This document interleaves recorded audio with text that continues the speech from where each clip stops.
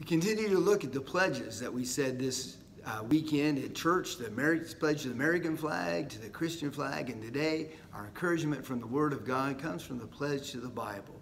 It says, I pledge allegiance to the Bible, God's holy word, and will make it a lamp unto my feet, a light into my path, and I will hide his words in my heart, that I will not sin against thee.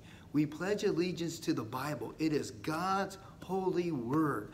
God wrote this book through men so that he could show us his love, that we would know what we are to do as he speaks to us. It is his holy word. It is the same yesterday and today and forever. It tells us about the love of Jesus Christ and his sacrifice for us and how much that he loves us. It is a lamp unto our feet. If you were to walk in darkness, you would stumble. But through the word of God, it breaks through that darkness and allows us to be able to move and to do what God has called us to do.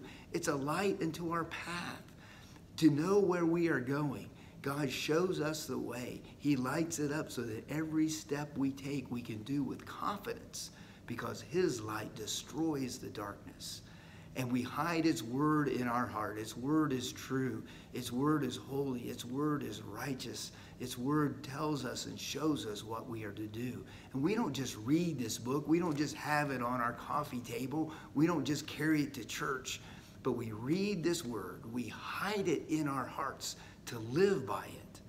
And then God shows us how we are to do with his love, with his protection, with his mercy, and with his forgiveness as we follow the word that he gave us. Think about that this week. That's how much God loves us. Continue to pray for those around us. Continue to pray for those affected by the coronavirus.